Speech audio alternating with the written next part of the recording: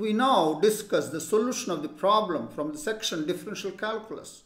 And the question is on the differentiability of a given function. This question has appeared in the joint entrance examination main held on 26th June 2022 in the morning shift. The given question is, let f, g are functions from R to R. F, G are two real valued functions defined as f of x is equal to minus mod of x plus 3 when x negative, e power x when x greater than or equal to 0. And g of x is equal to x square plus k1x when x is negative, 4x plus k2 when x greater than or equal to 0, where k1 and k2 are real constants. If g compose f is differentiable at x is equal to 0, then g compose f of minus 4 plus g compose f of plus 4 is equal to, we are given 4 options. Option A, 4 times e power 4 plus 1. Option B, 2 times 2e to the power of 4 plus 1. Option C, 4 times e power 4. Option D, 2 times 2e to the power of 4 minus 1. We are given two real valued functions defined on R, f and g, and they are defined like this, where k1 and k2 are real constants. And it is further given g compose f is differentiable at x is equal to 0, required to find the value of g compose f of minus 4 plus g compose f of plus 4 is equal to from the given 4 options. We now discuss the solution of the problem in detail. We have f, g, real valued functions defined on R, defined by f of x like this, g of x like this, where k1 and k2 are constants. So first of all, we take f of x, and when x less than 0, it's a modulus minus mod of x plus 3. When x less than minus 3, x plus 3 will be negative. Therefore, mod of x plus 3 will be minus of x plus 3. There is already a minus there. Therefore, it is plus x plus 3.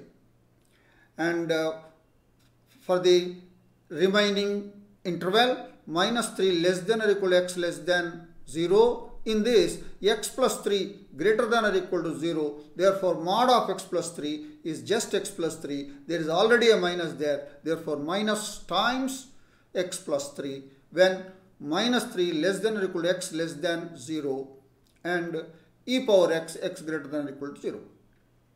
Agreed.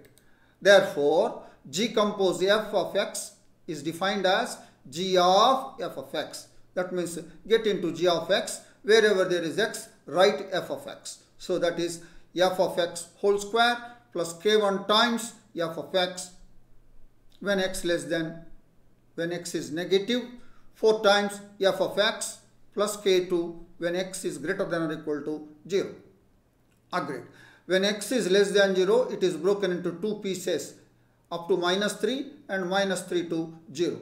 So that we will incorporate that here. That's equal to, now when x less than minus 3, f of x is x plus 3. So x plus 3 whole square plus k1 times x plus 3, f of x is x plus 3 when x less than minus 3. So this branch is over.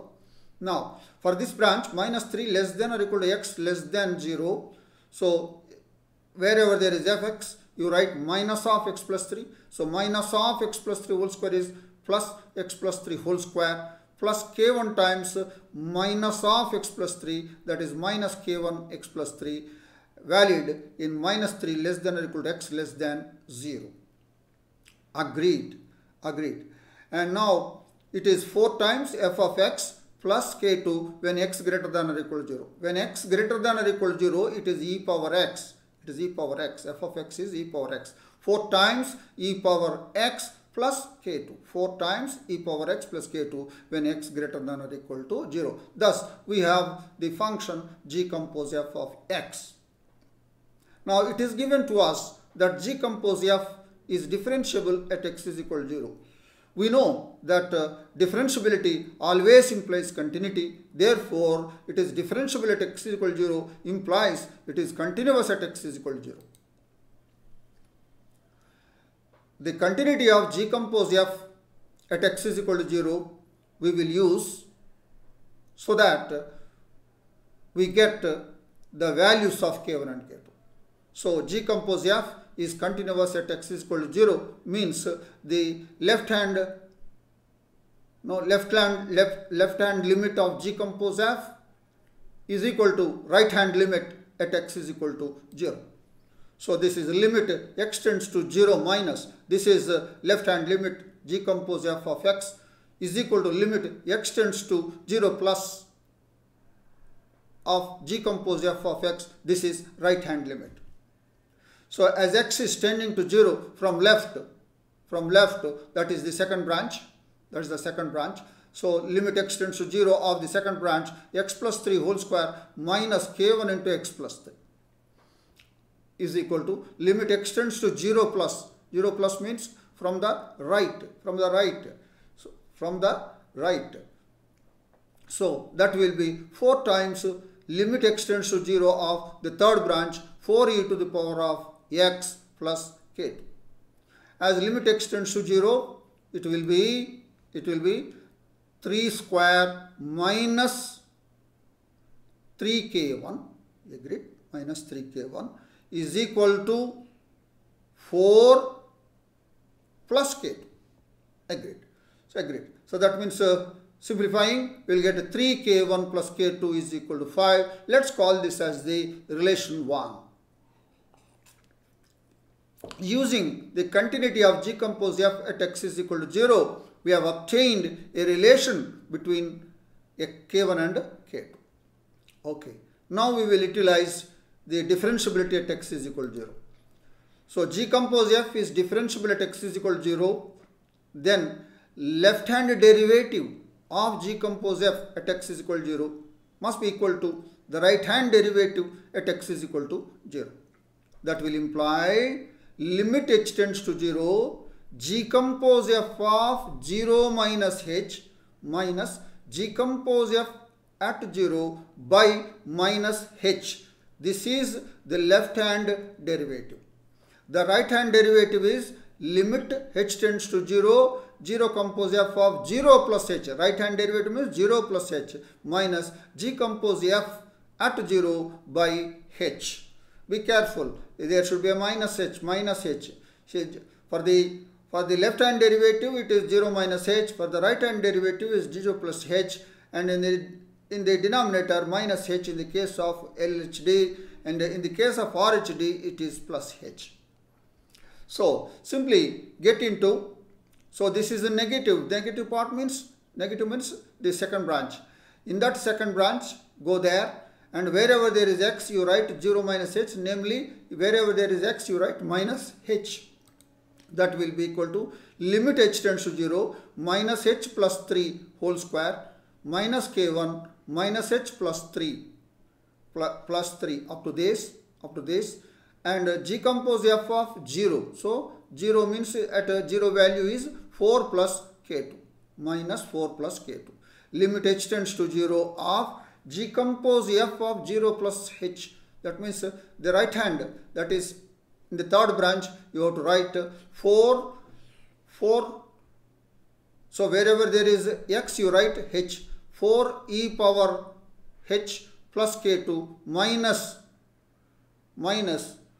g compose f at 0, that is 4 e to the power of 0, that is 4 only, 4 plus k2 minus 4 plus k2 by h. Here in the numerator k1 and k2 cancels, and you see 4 e to the power of h minus 4 by h, and you see the numerator becomes 4 as h tending to 0, it is 0, the denominator also 0. This is 0 by 0 form. This is 0 by 0 form. To evaluate this one, use L'Hopital's rule. And again, here also on the left hand side, so you see as h tends to 0, it is 3 square 9. It is 3 square 9. As h tends to 0, minus 3k1 minus 4 minus k2. And in the denominator, h tends to 0, 0. So 0 by 0 form we got. How it is 0 by 0 form? It is 9 minus 4, 5. 3k1 plus k2 is 5. Here is minus 3k1 minus k2 minus 5. So plus 5 minus 5 is 0.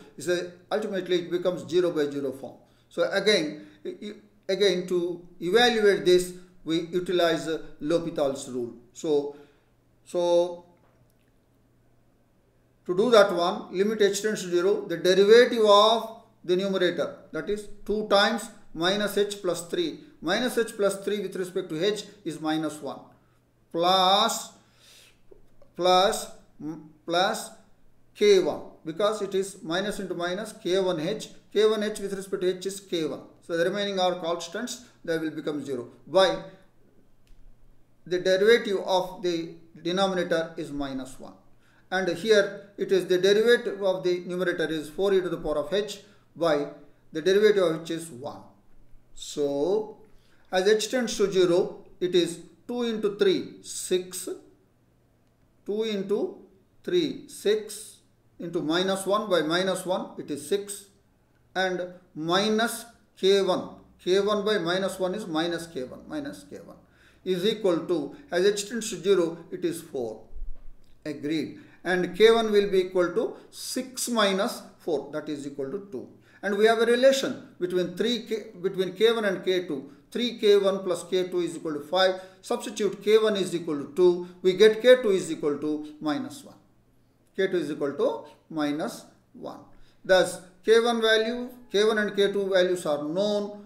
Get into G compose f. Then the function G compose f is completely known to us. So we have G compose f, k1 value 2, k2 value minus 1. Substitute here, k1 is 2, k1 is 2, k2 is minus 1. So that will be, after substitution, it is k1 is 2, minus k1 is minus 2, and k2 is minus 1. Minus 1. Now we want, so G compose f is completely known. So what is that we want? We want G compose f at x is equal to minus 4 plus G compose f at x is equal to 4. So to get the value at x is equal to minus 4, get into the first branch. Get into the first branch. First branch is x plus 3 whole square plus 2 times x plus 3. Evaluated, x is equal to minus 4. And x is equal to 4, it is the third branch. In the third branch, it is 4 e to the power of x minus 1 when x is equal to 4. So just simply substitute wherever there is a x minus 4 and you will get this one, and x is minus 4 plus 3 whole square. That is minus 4 means minus 4 plus 3 means minus 1. Minus 1 whole square is plus 1. And 2 into minus 4, 3. Minus 4 plus 3. That is minus 1 into 2, minus 2. So we will get this one. 4e, after simplification, we get 4e to the power of 4 minus 2. Take the 2 common. 2 into 2e to the power of 4 minus 1. So that is the required answer. So let's look at our options. Our answer, 2 times 2e to the power of 4 minus 1 appears against option D. Therefore, the answer for this question is option D. That is the detailed discussion of the solution of the problem on differentiability from the differential calculus. It is definitely not an easy problem. It is a little bit difficult and it takes time. So I am sure that you have understood the solution of this problem. I wish you all the best. Thank you.